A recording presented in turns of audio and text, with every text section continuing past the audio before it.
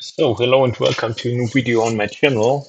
Today I will talk about a function that is super useful. It's quite a new function. It came out in the current channel just a few weeks ago. And it's a function I will teach based on a practical example, the practical example of an auditor.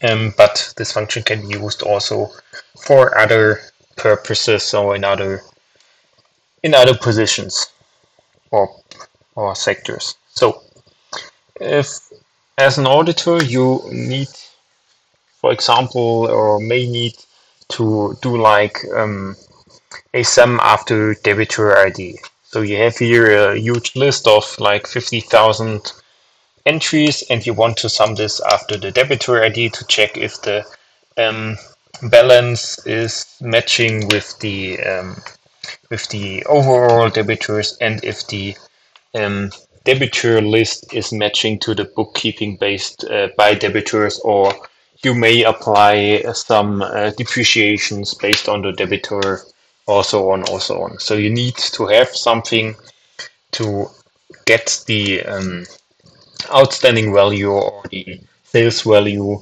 based on the debitor, and yeah, we will do this now. So what I did in the future was like using here the unique function on the debitor ID or the debitor name, and then used here a SUMIF or SUMIFS function.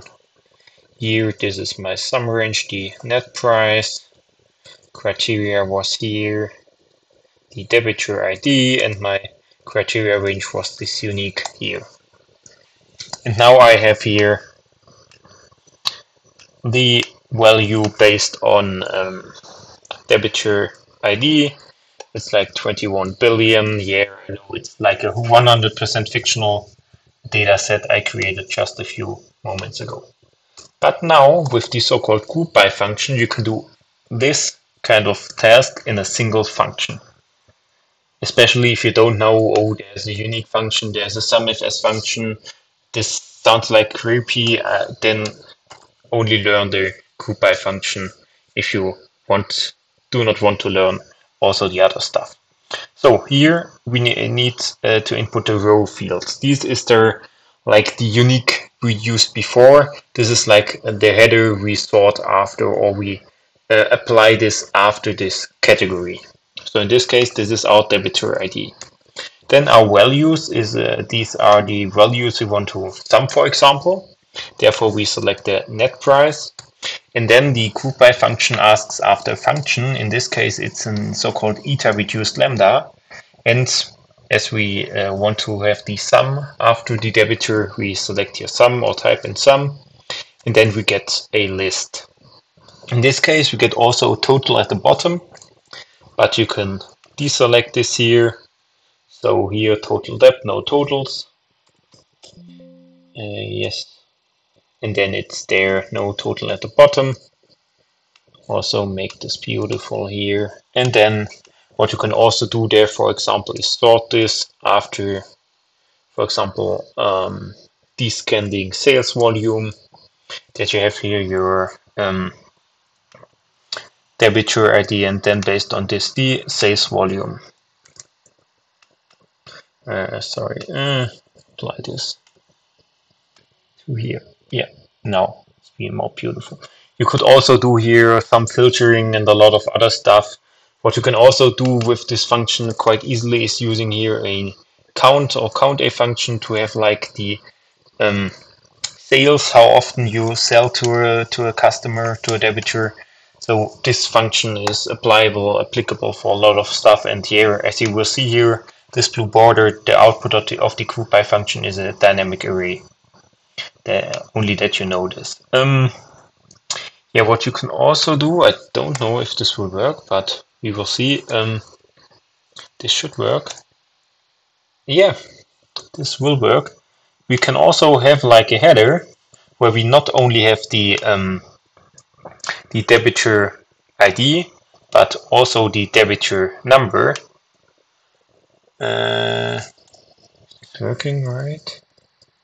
Yeah, 21 billion, but it's, oh yeah, and then I need to sort after the column 3 to get this like here easily done. So we have here our debitor name, our debitor ID, and the net price beautifully in a single function. And yeah, if we would like to have it here, we use here an XLOOKUP, and based on debitor ID returning the debitor name. Yeah, this would also work, but you see here this is a single function. This is more, you can also do this here in a single function, but then it will get a little bit messy. You can do this here also. So here, unique debitors, for example, here you put this in here, you do an haystack on this, you stack here also the unique debitors in, and then you do an sum if s after here the unique debitors,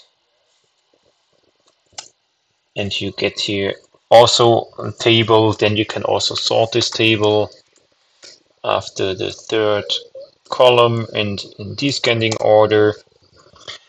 Yeah, and you have basically the same, but it's a year less crowded. Also, if you know that there is the let function where you can make this a little bit more structured, but yeah, even then it will look messier and be messier as if you use the group by function. Also, if set the B for column B, you can do this in the extent you want, but it will stay crowded and not so beautiful as in the group by function. So you see here, this is the long version, this is the short version, and also if I do not want to have the sum but the average, I can easily switch this with a single argument changing if my computer is calculating correctly.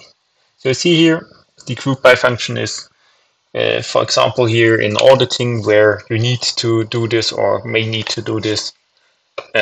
Super useful. It's a function you should take a look on, and yeah, I highly recommend to learn it. Also in like XL sports, a lot of my most if lambdas I do not use quite currently because I use the group by function instead. That's another use case for group by. So thank you for your attention. If you want to learn more about Excel, check out my channel and subscribe. Otherwise, I wish you a wonderful day, and I hope you can apply the group by function somewhere. Bye.